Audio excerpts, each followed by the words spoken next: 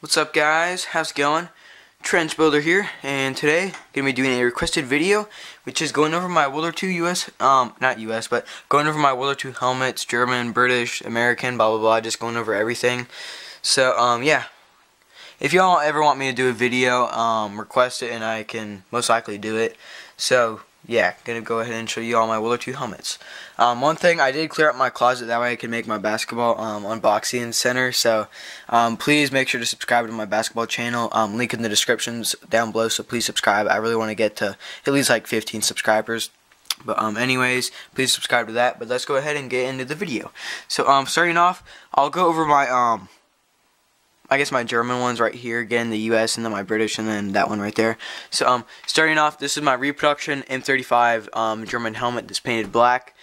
Here's my M40 finish helmet that was converted to a German M40 helmet with a has a single decal, and it's filled grade paint, and it has an SSO helmet cover on it. Here I have just a shell. It's a World War II very bad condition helmet shell. It's World War II. I got it for $11 on eBay. Has some cracks, some burnt marks, really bad condition. But for $11, you can't beat that. Underneath, I have my most. This is one I use for reenacting for most of my impressions. Oh shoot! Oh shoot! Technical difficulties. Sorry. Oh, do not fall. All right. Whatever. This is the one I used for World War II and Vietnam. Got the Vietnam liner and everything. So it's the lieutenant's helmet. You can see the lieutenant sign right there. And yeah, pretty much my main helmet that you see in all my videos and stuff. And so then I got this captain's helmet. It was written on, I think this is World War II or Korea. It has some graffiti on the back and a bullet dent. A bullet pretty much hit it from the side and then indented, but then kind of bounced off. So really cool helmet. Got this from a fellow collector. He gave it to me, and really glad to have that. So thank you for him, or thank you. Yeah. Anyways, got my Guadalcanal camo. I'm not sure if it's Army or U.S. Marine Corps, but a Okinawa Battle camouflage helmet. It is a rear seam and has a liner and everything, so pretty nice World War II helmet for Pacific.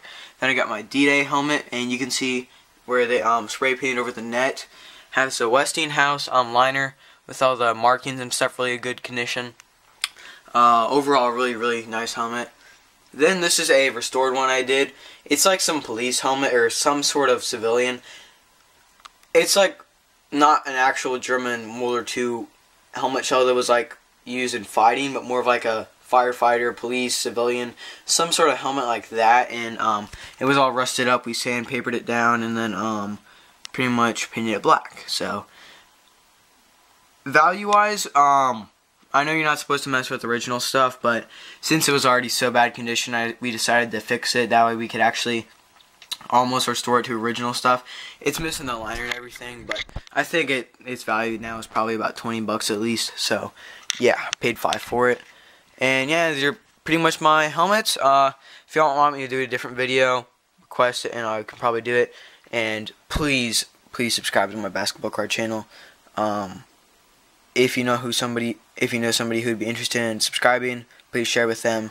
I would really like to get this channel up because it's going to be where I'm going to be doing a lot more basketball card videos, and I'd really like to get this channel growing. So it would mean a lot if y'all would subscribe and watch like a few of the videos. So if you're into basketball, please subscribe, and if not, it's okay. So thanks for watching, and yeah, see you later.